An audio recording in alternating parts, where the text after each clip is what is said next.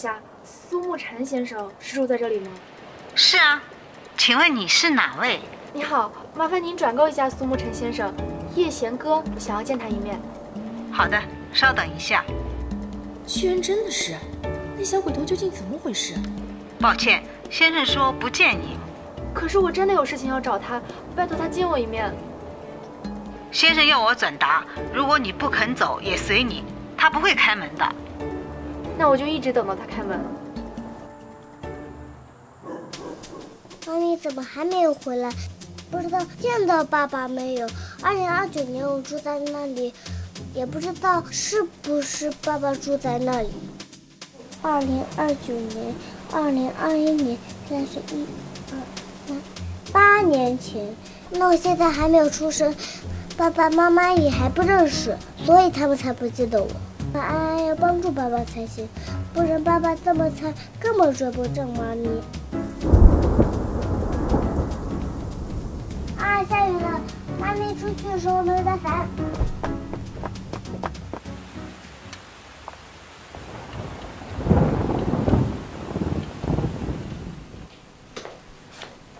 先生，您的咖啡。哦，谢谢张婶。哟，我们雨下的好大呀！不知道人家小姑娘淋了。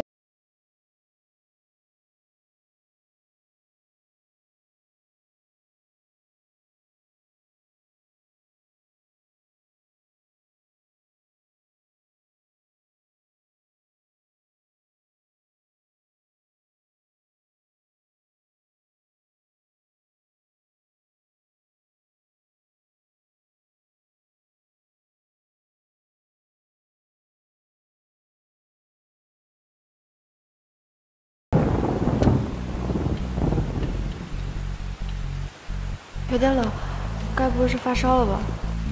妈咪，啊，你怎么跑过来了？下雨了，安来给你送伞。妈咪为什么都淋湿了？是不是爸爸不让你进去？爸爸很坏，怎么能这样欺负妈咪？哟，怎么还有一个小孩子？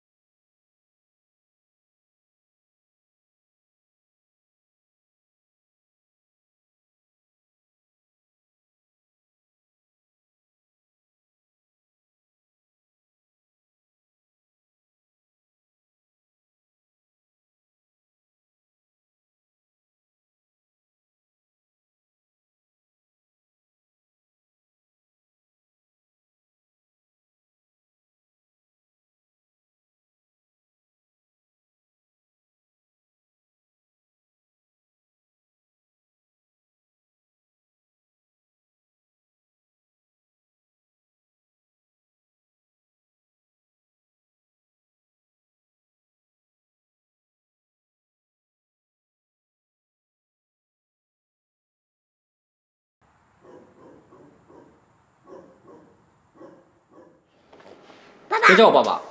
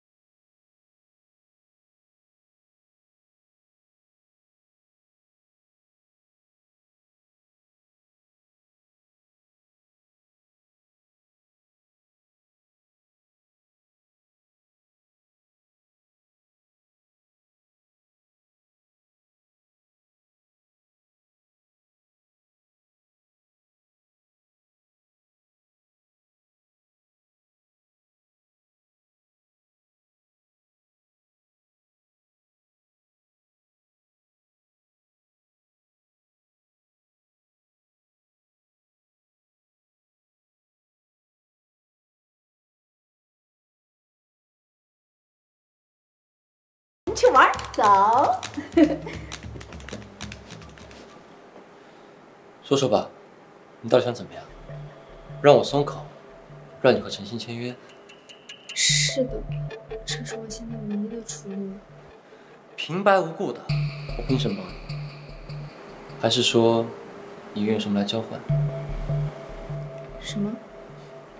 你的丑闻照被爆得满天飞，还在我这里装什么纯情？之前怎么对那个导演的，就怎么对我。衣服脱，别墨迹，这不就是你一直想要的吗？恶心！娱乐圈就是因为有你这样子的人存在，才变得乌烟瘴气。叶璇哥，我是不是没说过，欲擒故纵那套在我这里根本不管用？你今天要是走了，陈星就不会欠你，你想好了？我想好了，我就算是永远待在18线，也不会跟你这种人签约。行了，我知道了，坐下吧，我跟你好好谈。谈个屁！阳才不能跟你这种渣男说。行了，坐下吧，我刚只想考验你一下。你今天要是但凡在我面前解下一颗扣子，我立马让你滚。是，娱乐圈是有很多思想肮脏的人，但是我不允许我的公司多一个这样的人出现。为了证明你自己不是，我只好出此下策。所以刚才你是骗我的。抱歉，用了这样的方式。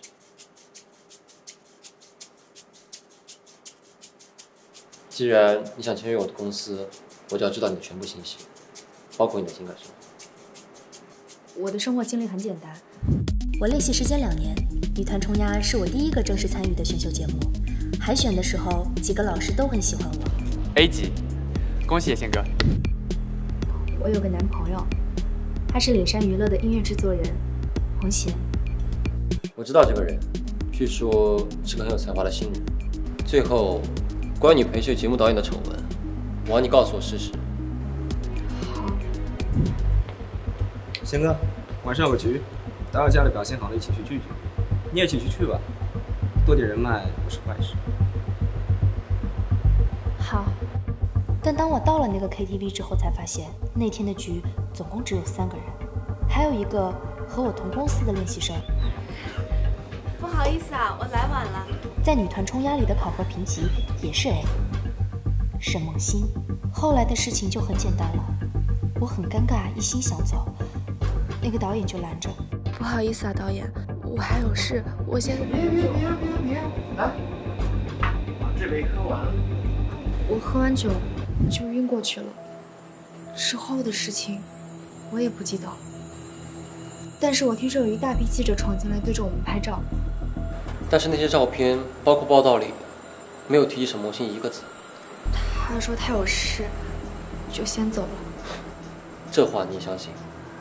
苏总，我和梦欣认识9年了，是非常好的朋友，像姐妹一样。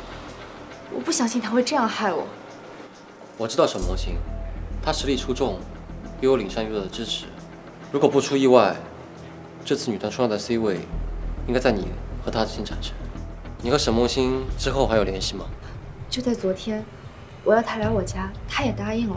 可是昨晚我出事了，昨晚有歹徒闯进我家，威胁我退出娱乐圈，结果造成我家意外失火，我差点死在火里。什么？这么严重的事情，你报警了吗？已经报警了，正在调查。这件事就让公司和警方处理吧。先生，叶小姐，孩子玩累了，睡着了，要不我抱他去客房睡会儿？哦，不用了，麻烦你了，我现在再回家吧。你家都被烧了，你打算去哪里？啊，练习生的宿舍还可以凑合一下。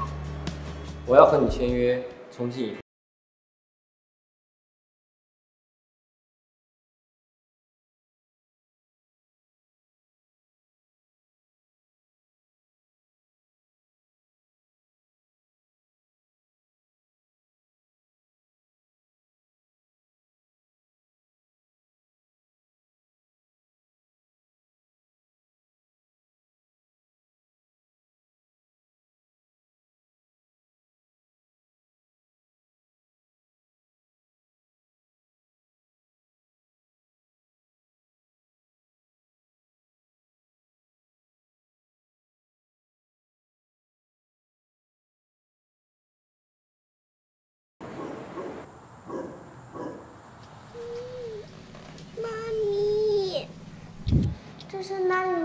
好可怕。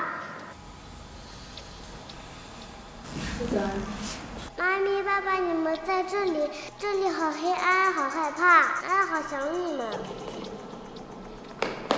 我不是你妈咪，他也不是你爸爸，我没有你这个孩子。